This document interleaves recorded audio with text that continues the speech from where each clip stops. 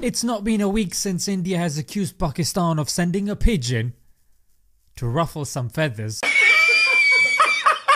and of course infiltrate the country's defences. We will find you and then we will eat your face right off your head. It turns out that pigeon was just a regular pigeon and not Wing Commander Kabutar Khan. The flip are you looking at? Think this is some kind of mother flipping joke? However, according to Indian media, Pakistan has not ceased its exploits and now it has recruited bugs as terrorists and sent over what can only be known as the Bug Brigade for a reconnaissance mission, quite possibly to recover Wing Commander Kabutar Khan. Look at me and what do you see? Just a badass brother who made a mistake. तो पाकिस्तान अब टिड्डियों को आतंकी बनाकर भारत भेज रहा है. Every year locusts infest Pakistan, Iran and India. But this year they've just been so many of them. So rather than looking at the science behind the issue, who does that nowadays? Arnab Goswami and Republic TV, who might I add is backed by Modi himself, जब कभी समय मिलता है तो अर्नब को देखता हूँ, देखने से ज़्यादा सुनता हूँ, has claimed that this is some sort of Pakistani ploy. तुम्हारा बिका हुआ देश पाकिस्तान के पास आतंकी भी नहीं बचे. If this is a Pakistani ploy, then I would like you to consider the following.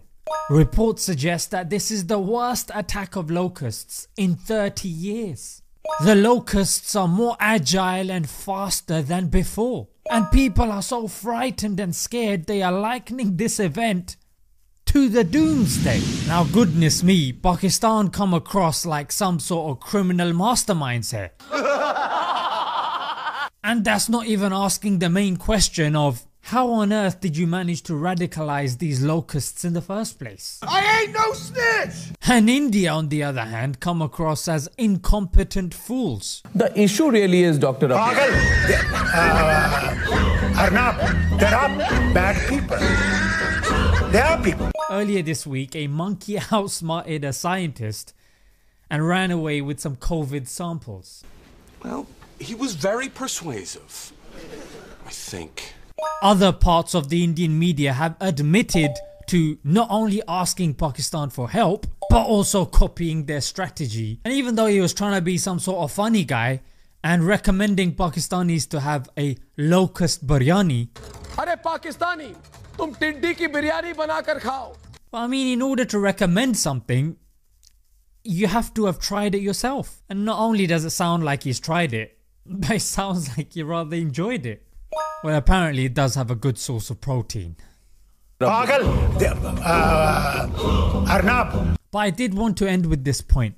India has the second largest population of Muslims on the planet, yeah, and since Modi came into power there have been open beatings of Muslims throughout the nation.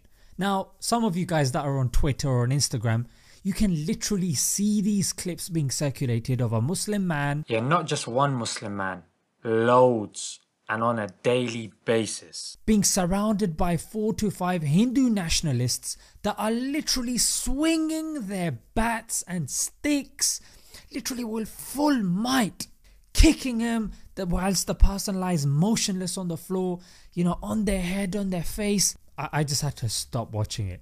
Yeah, the people were sending it to me and honestly the whole day would just go past and I'd just be in a daze. Yeah, and this is happening, and these, you know, self-righteous countries that say yes we will invade this country because they are doing human rights abuses. I mean, if that was really the case, China would have been long invaded because of their treatment of the Uyghurs.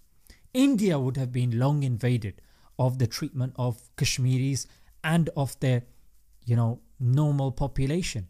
And let's face it, Israel would have been long invaded because of their treatment of Palestinians. And the list of course goes on. So yeah, although we can laugh at the stupidity of these people, many people in these countries have become engulfed by the media propaganda. So if I'm able to show you how stupid these people are, my job is done. Alright guys, let's leave it there until next time. What the flip are you